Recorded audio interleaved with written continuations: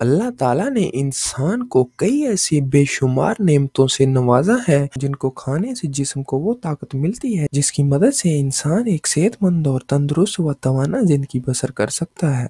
तो आगे बढ़ने से पहले नए आने वाले दोस्तों से गुजारिश है कि हमारे चैनल को सब्सक्राइब कर लें और साथ ही बेल आइकन को दबा दें ताकि हमारी नई वीडियो आप तक पहुंच सके।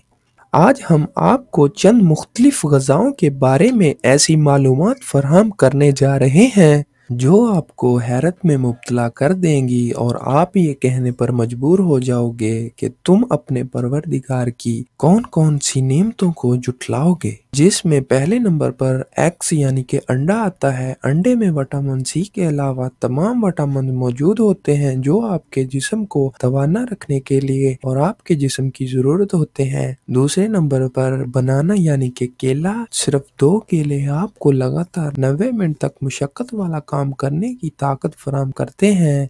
केला 75% पानी में मुश्तमिल होता है। कैरेट्स यानी कि गाजर। सिर्फ 3 गाजर आपको 3 मील बिना रुके चलने की ताकत मुहैया करती है। इन्हें पहली मर्तबा एक दवा के तौर पर भी उगाया गया था ताहम अब इसे ग़िज़ा के तौर पर भी इस्तेमाल करते हैं। Number 4 green tea. Green tea में विटामिन सी की मिकदार ब्लैक टी से 50% ज़्यादा होती है जिससे जिस्म को एक अच्छी तवानाई मिलती है। नंबर 5 हनी यानी कि शहद। शहद कुदरत का एक ऐसा शाहकार है जो कभी भी ख़राब नहीं होता और बहुत सारी बीमारियों के लिए इसे इस्तेमाल किया जाता है और ये जिस्म को एक अच्छी तवानाई मुहैया करता है। क्यूकम्बर यानी कि खीरा। खीरा 96% पानी में मुश्तमिल होता है। खीरे को अक्सर सलाद में बहुत ज़्यादा इस्तेमाल किया जाता है और ये भी हमारे जिस्म को तवाना रखने के लिए बहुत ही मददगार साबित होता है। एप्पल यानी कि सेब। अगर आप सुबह के वक्त अपनी नींद और थकावट को दूर करना चाहते हैं तो कॉफ़ी पीने के बजाय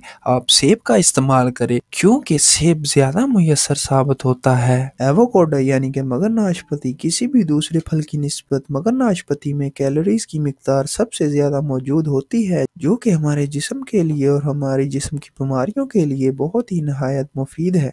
तो अगर आपको हमारी ये वीडियो पसंद आई तो इसे लाइक कीजिए और अगर कोई सवाल है तो कमेंट बॉक्स में आप हमसे पूछ सकते हैं और जाने से पहले हमारे चैनल को ज़रूर सब्सक्राइब कीजिए और बेल आइकन को दबा दीजिए। तो मिलते हैं अगली वीडियो में, तब तक के लिए अल्लाह हाफिज़।